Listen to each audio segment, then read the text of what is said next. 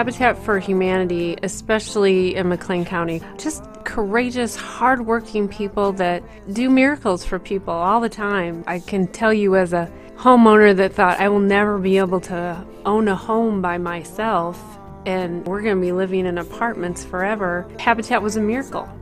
I think it's really important that our community knows about it and has the opportunity to be a part of just such a great thing. If you're looking for something to feel good about, even if you're just bringing donuts, it's just something you feel great about.